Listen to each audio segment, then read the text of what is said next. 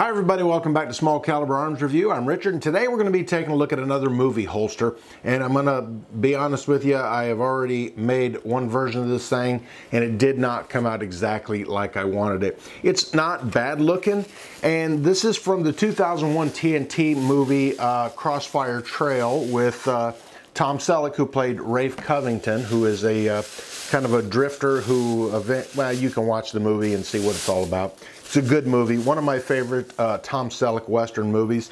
My favorite, of course, being Quigley Down Under, I think.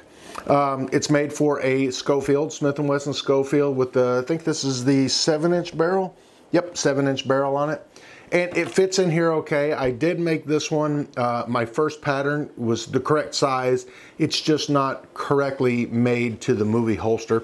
The part right here, the apron on the back, should be a little bit wider and up a little higher, so I need to change the shape of the holster a little bit to allow it to go up a little bit farther.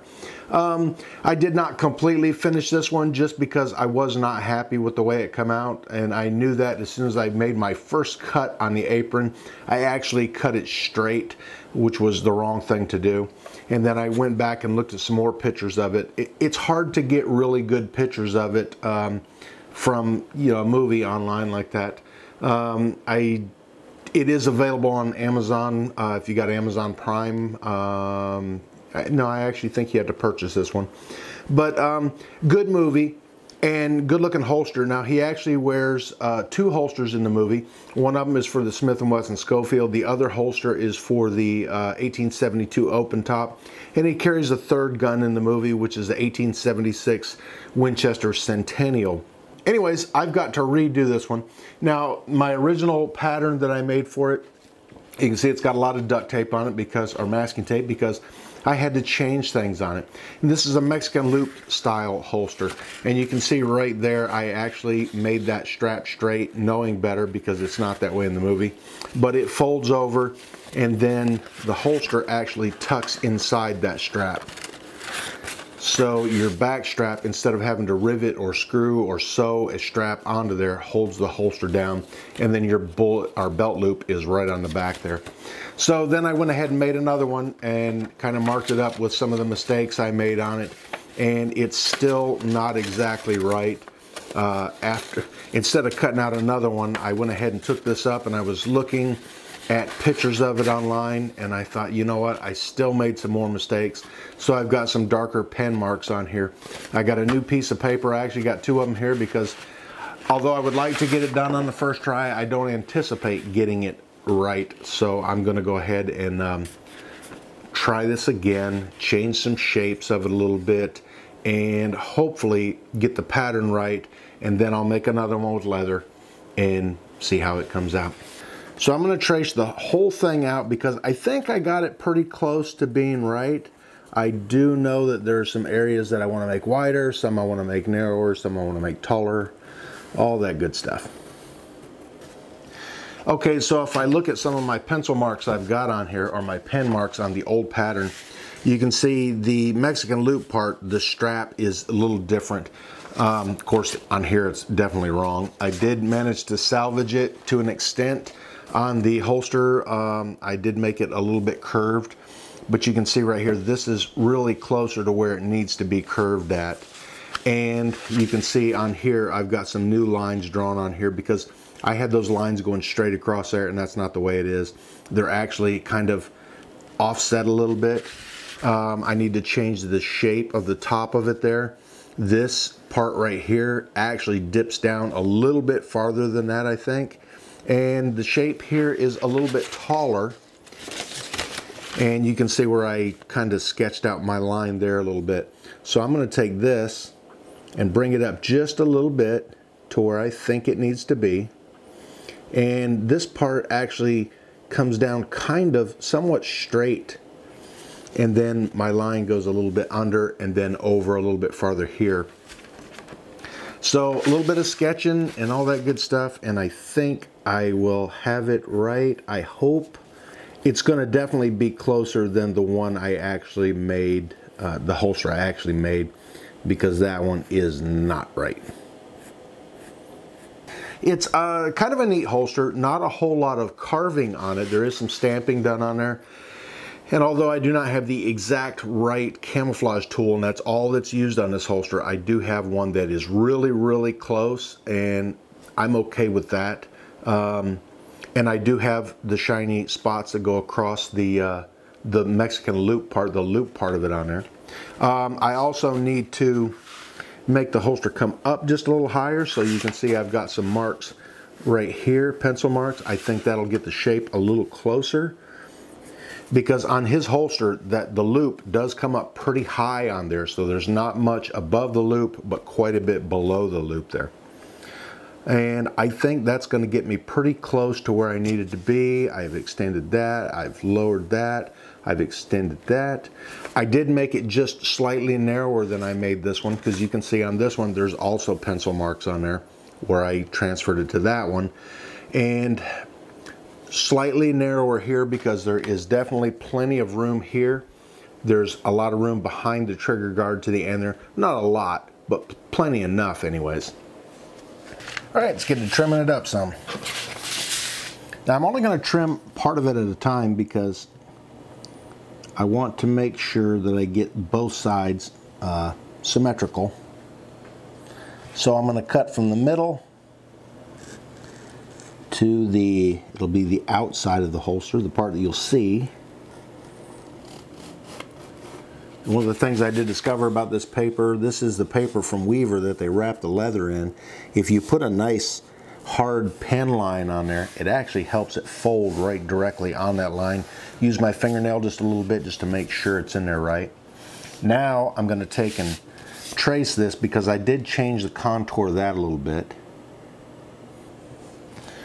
The back part of it is going to be the apron part of it. So I will take and curve this into a little bit better. A little smoother transition there. Then I can cut the rest of it.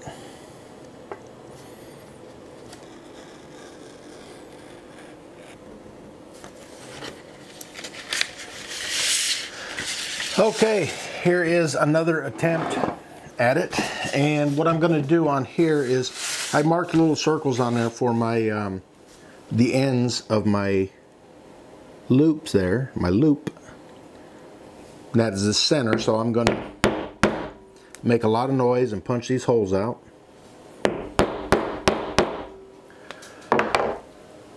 Alright, now this part is going to be eyeball too, so I need to start from the bottom of the circles there because that's going to be the top edge of my loop there.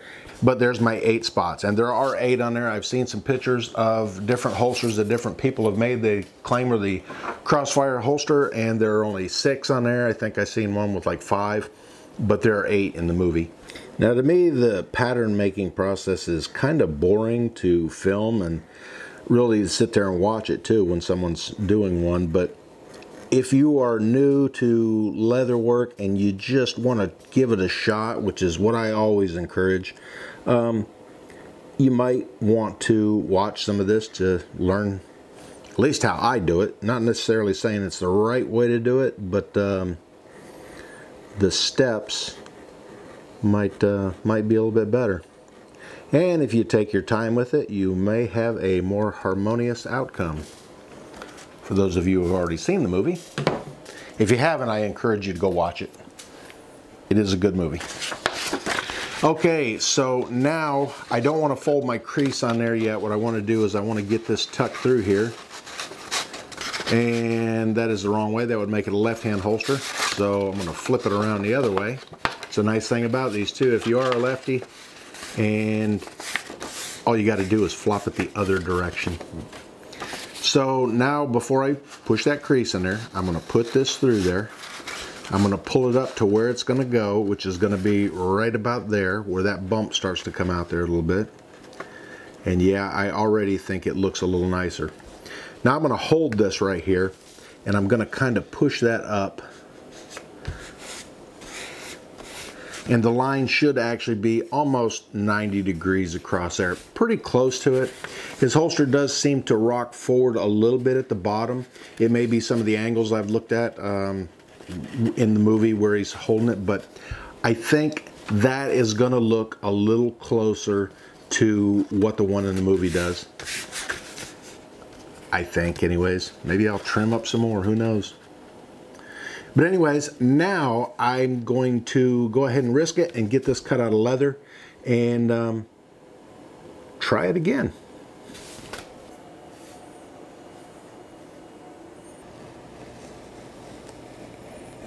All right, let me get this big piece out of the way and then we'll start working on this.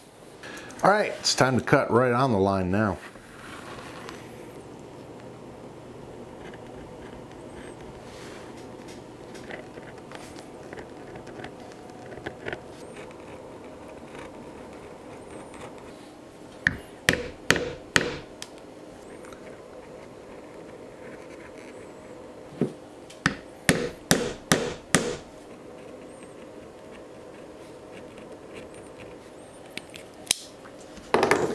Okay, it's all cut out. Now there's a couple other things we got to do. We got to establish a stitch groove on there. The stitch groove is going to go all the way around it, even though it does not get stitched all the way around. It only gets stitched right about there. It is open-toed. And then there's another groove that goes on the inside here. I think it's about 1 inch in, and that's where the pattern gets stamped in there. And some of that is going to have to be kind of freehand down here at the bottom and a little bit at the top. And then around here and in the middle of the loop, we also get some of the camouflage tool. So we'll get to working on that next.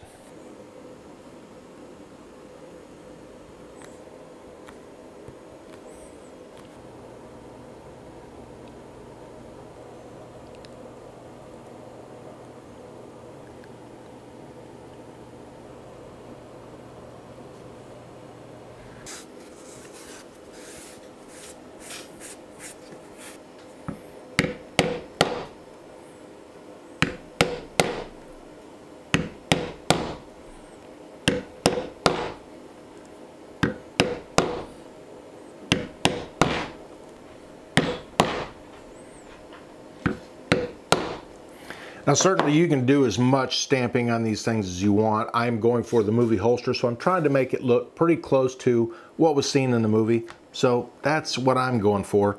But it would really look good if it was done all the way around too. You're never going to see the back sides or underneath there, but knowing it's there is pretty nice.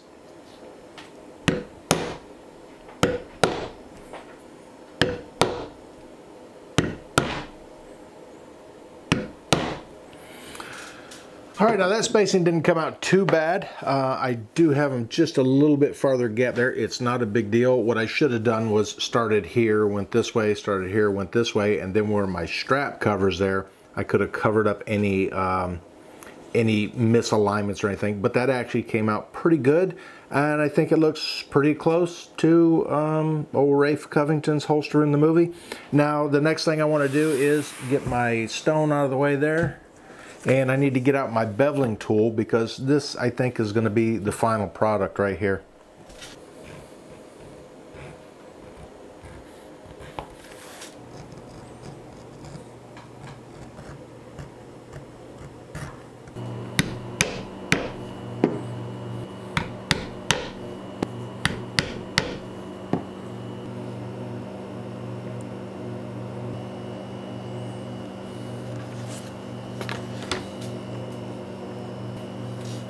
All right, it doesn't take a whole lot for this holster, so we're going to let that tack up a little bit.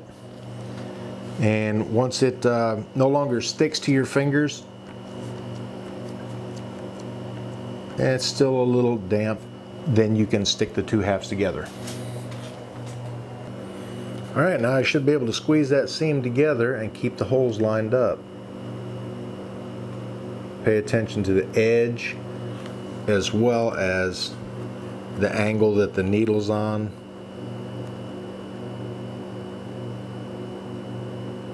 Because once you get it stuck there, it's going to stay. Okay, so I peeled off every piece of thread that was left on that spool, and it's about 5 times the length of this, which should be, keeping my fingers crossed, should be enough. Doing a saddle stitch, I got an extra 10 inches or so pulled through each needle. I don't tie them on the ends. I like to just stick them through there and go that way with it.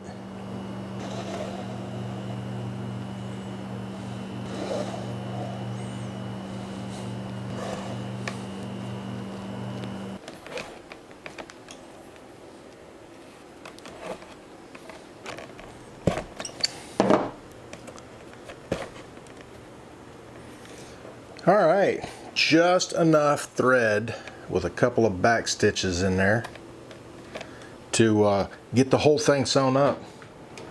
That's most of the time I get pretty lucky cutting it that close, but this time I didn't have an option. That was all the thread I had.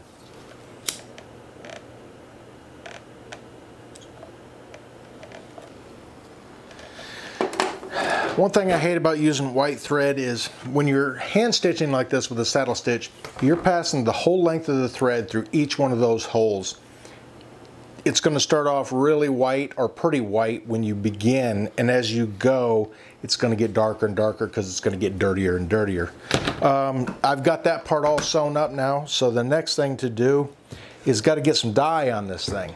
So I'm going to get all this stuff cleared off, get my plastic and paper on the table, and then going to throw some dye on this thing. All right, time to get a little bit of dye on this thing, and I'm going to be using Fiebing's Pro Dye. This is a light brown, which I hope will come out like this one did up here, because if it comes out like this one, that's a little too dark, I think. Anyways, I'm going to dye it inside and out. Now, I would like to dip dye it. I just didn't set it up that way, so I am going to dye it with a Merkin here. And I did that kind of backwards. I used a gray one for my black, and I'm using a black one for my brown, so Now this dye is pretty smelly, but it works really well. You want to get that on there as even as you can too.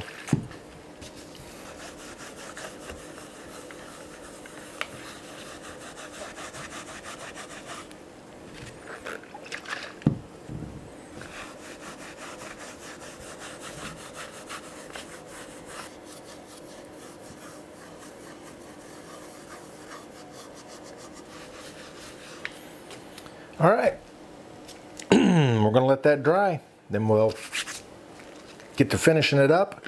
Once that dye is dry on there, I have a feeling it's gonna dye a lot lighter than that. I do like that color, but I don't wanna go too dark with it.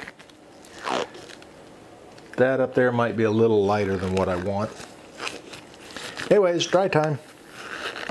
Okay, the holster is good and dry now. So next thing I'm gonna do is I'm gonna set my spots on here. And let me see, 1, 2, 3, 4, 6, 7. All right, I got 8 spots there. There's a couple different ways to do this. I do have a spot setting tool, and these are 2 prongs on there, and they are really long ones, and I'm dropping everything. This little spot setting tool here, this is for setting spots, domed cap spots. And they are size specific, so what you got to do is get the spot put in there, and that'll keep the tines from wanting to go outward as you're driving it through the leather. Now, I have had mishaps with these, and I do have a this is an anvil that goes on there, and it is curved so that when the tines go through it, they'll go inward like that. So I got my little marks on there. I'm gonna go ahead and attempt to set these, just driving them in. I like to do this when it's nice and dry, because if you do it while the leather's wet, you will get a ring on there from the brass piece on here, the guide for the spots. So I want to avoid that, and I try to get the anvil lined up underneath there just right. Don't put a lot of pressure on the brass piece. Just drive it right on in there. Wish this had a little more friction on there to hold it. So that looks pretty good, and the tines are folded over and curled inward there, so it works really well as long as you get them on there just right. So we'll go ahead and try to get all 8 of these driven in there with no issues. At least that's my goal. The tricky part is getting the anvil lined up right underneath where you want it.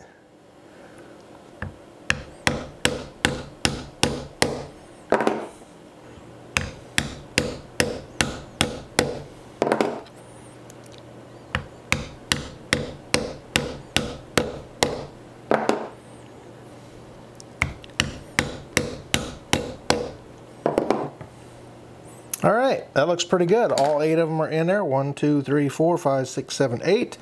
The spacing looks pretty good, and they're pretty well lined up, maybe just a tad bit off. Now the next thing is to get this thing folded over and tucked through there, but there is a little bit of a problem because when I let it dry out, so I need to get it wet down again so that I can get it to fold. And I am going to wet the whole thing down just so I can avoid any streaking or anything with the dye. Now it is an alcohol-based dye, or an oil-based dye in an alcohol carrier. So water, it's not taking the dye off. I just want to get it evenly wet, just in case it causes the dye to shift around or something, you know, kind of settle unevenly or something. And there will be wet molding involved in this thing too, because it is going to need to be shaped to the firearm. Okay, so it's a little more flexible now, and we're going to get this thing hopefully folded around here and tucked in there.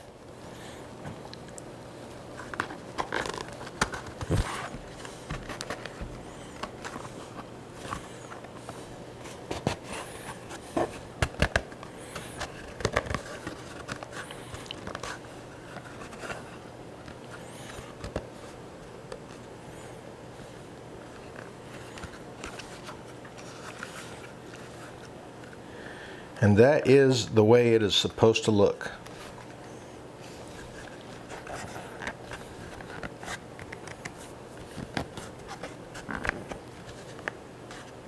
Yeah, that looks a lot better, a lot closer to the movie holster than the first one I made. Of course, the color is right because I dyed it. Now, the next thing I'm going to do is I'm going to get the gun wrapped up in some paper towels and plastic so it's a little oversized and shove it down in there.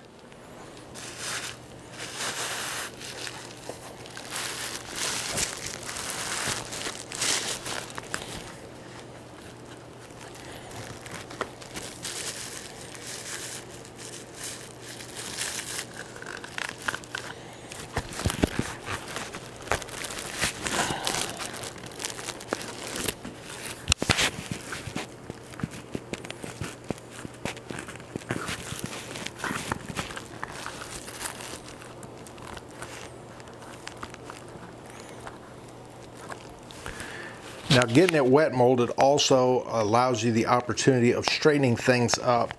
The spine on this was not the straightest, and that's happened to me quite a bit when I'm making holsters.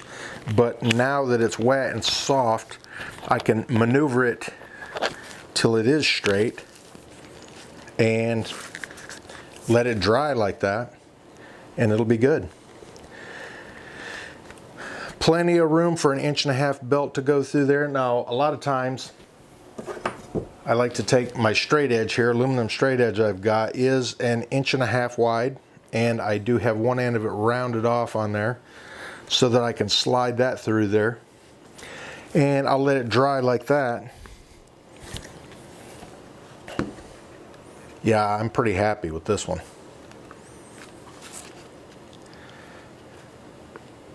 And one of the things that takes the longest with making holsters like this is all the drying time.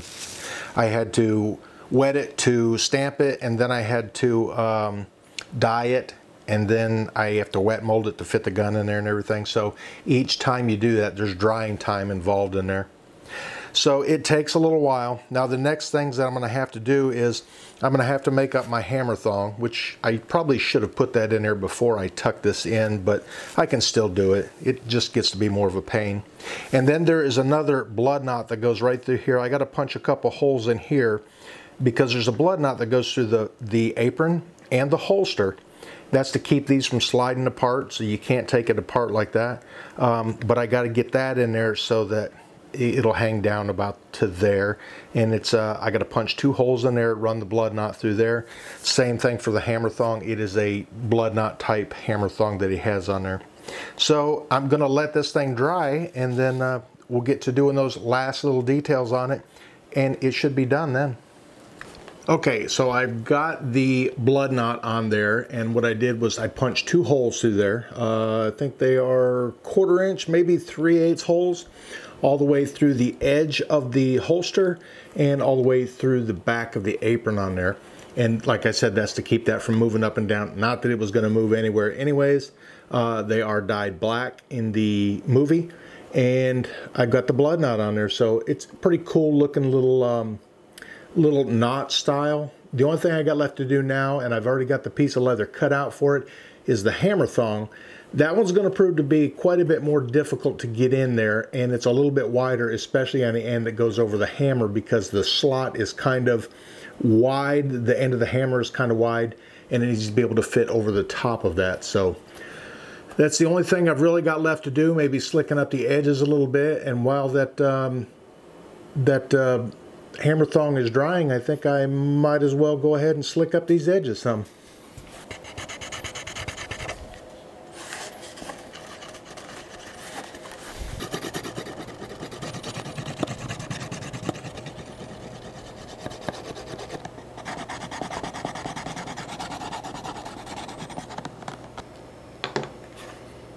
Okay, I kind of like that part of it. All right, I gotta check on that hammer thong, see if it's ready to go in there. It's not gonna be a lot of fun. I just know it's not. Okay, it's all dyed up. I did leave the end of it undyed just so I could have something to hang it by and not get too much more dye on my fingers than I already got on there. So we got just a little bit of water left in here, and I'm gonna get this thing wet down. That's gonna make it really soft and pliable since it is not sealed yet. All right, here comes the fun. Now I need the slick side out on the top, so I gotta go in. Let's see, in and then back out.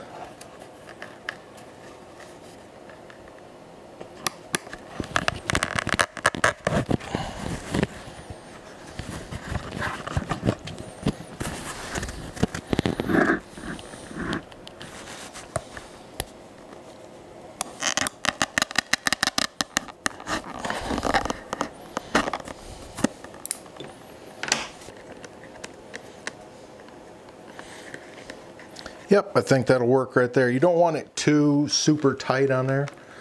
But now I got to get this thing flattened back out. Now I got to do a couple slits in here. It's hard for me to show you this part of it, but blood knots are really pretty cool. Okay, now the next fun part is I got to cut a slot through the other one and then put the bigger part through it.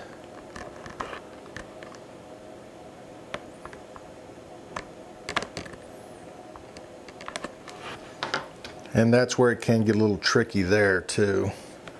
Open that hole up a little bit, put that point through there.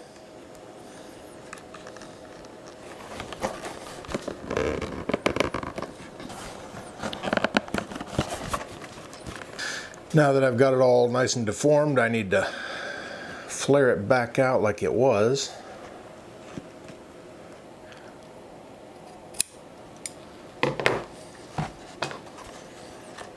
And that should be it. Might be a little hard to see there, but now there's a blood knot on the hammer thong. And let's get the gun put back in there one more time. Put the hammer thong on there.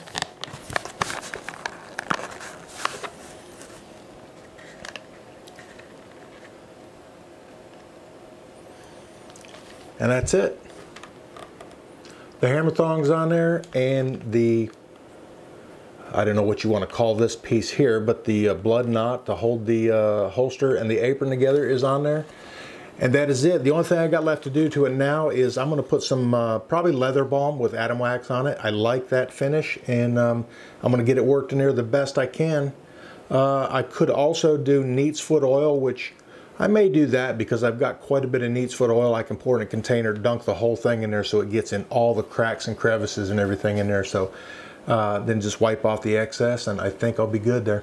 I do need to let it dry a little bit more, especially the hammer thong and the blood knot on there. But yeah, I like it. I think it looks a whole lot more like the movie holster than the first one I did. There are some differences in the two. You can see the apron is a little higher up on this one than it was on that one. The end of it is shaped a little bit different. The trigger guard area is shaped a little different. This one went up to a point right here, and it's not supposed to be like that. It's supposed to be gently rounded there. But that's it. That is the holster from, that's my version of the holster from Crossfire Trail, a 2001 TNT movie starring Tom Selleck, Virginia Madsen, Walter Brimley, and a couple other characters in there. But pretty good movie and pretty cool holster, I think, anyways. Now, there is another holster to do and the belt. Those will be in some other videos.